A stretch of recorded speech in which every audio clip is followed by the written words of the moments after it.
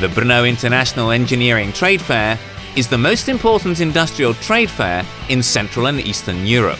This 58th year was held together with other specialized trade fairs. This 58th year was held together with other specialized trade fairs: IMT, PROFINTECH, WELDING, PLASTEX and PROFINTECH. China was the trade fair's partner country, with Chinese companies exhibiting especially in Pavilion A1. This year's engineering trade fair was attended not only by hundreds of internationally renowned companies from 35 countries, but also by thousands of professionals, important guests and top politicians. The ELCOM Company, which we'd like to introduce, is not only an important and ever innovative exhibitor, but especially a leader in its field.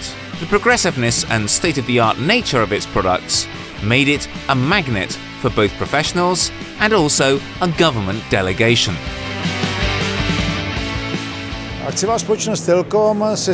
Every year, ELCOM tries to exhibit the best of what the company has produced, commissioned or worked on in its research teams as part of Electropark, organized by the Electrical and Electronic Association of the Czech Republic. This year we are exhibiting devices from conventional power quality monitoring, which means extensive measuring in the power industry and electricity grids. We are also exhibiting a highly dynamic robot whose main feature is that it is accessible through multiple channels, thus fulfilling one of the attributes of Industry 4.0. This concept has been a main focus of this year's trade fair, and ELCOM is trying to make products to be included in this concept.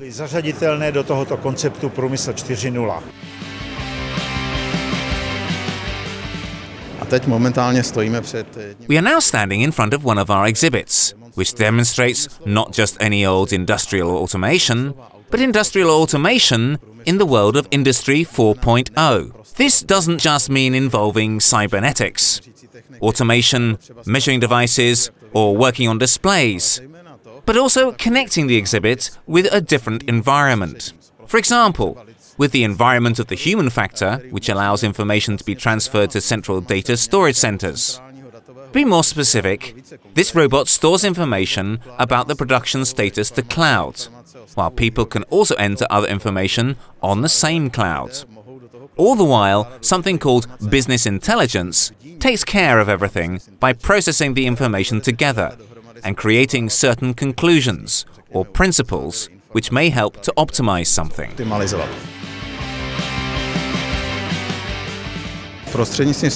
I can use my mobile phone to tell the robot that I'm here and to let me know that it is aware of it. The robot does this by waving the tongs it uses to manipulate a product. The mobile phone is connected over the internet with the cloud and the business intelligence software application. This receives information that I need the robot to show that it is aware of me. It is from this environment that the instruction is sent to the robot, and the robot will interrupt its handling at an opportune moment and wave at me, thus showing, yes, I'm aware of you, and I can now carry out a different task that might be modified.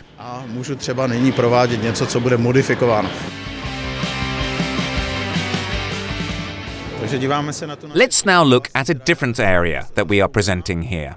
This is measuring in the power sector. Our company has been involved for some considerable time in the issuing of measuring in electricity grids. And we'd like to show at this year's trade fair that we can measure electricity grids throughout the chain, meaning from production, via transmission and distribution, right through to consumption. We are showing here various systems which are used for the individual parts of the production, transmission and consumption of electricity. Another area is distribution, which plays an important role in the so-called power quality. Our company has installed hundreds of analyzers measuring the power quality, connected to the distributed measuring system, where we measure the power quality parameters in accordance with the relevant standards. And the data is processed in our software systems. Another area is consumption. We can see examples of measuring devices at the top of the panel. We use these instruments again to measure the power quality parameters. However, we can also measure the consumption of electricity right down to the level of the individual devices on the production line. This provides the power companies with extremely detailed information to help them optimize consumption or harmonize any diagrams depicting the consumption of electricity. The fact that ELCOM, along with the Electrical and Electronic Association of the Czech Republic, is involved in technical education, especially in Industry 4.0, was confirmed by the visits of secondary school students, whose training is also supported by ELCOM. We congratulate ELCOM on their successful presentation and look forward to seeing them at a trade fair in the future.